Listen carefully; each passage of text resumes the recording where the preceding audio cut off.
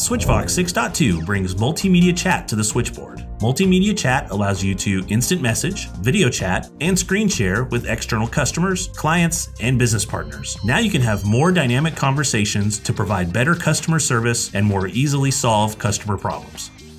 Here's how it works. In the directory widget on the Switchboard, you'll find an option at the top called Start a Guest Chat. When this is clicked, a chat panel opens at the bottom of the screen with a link. This link can be sent to anyone outside of Switchvox that uses the Google Chrome browser. Just copy and paste the link in an email, or you can give them the link that it provides.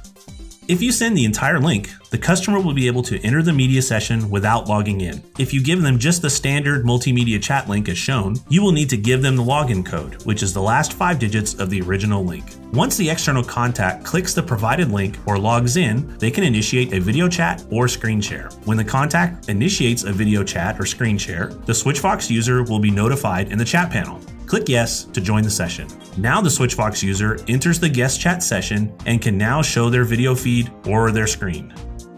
Note, users must download and install the Switchvox Screen Sharing for Switchboard extension for Chrome to use the screen sharing feature.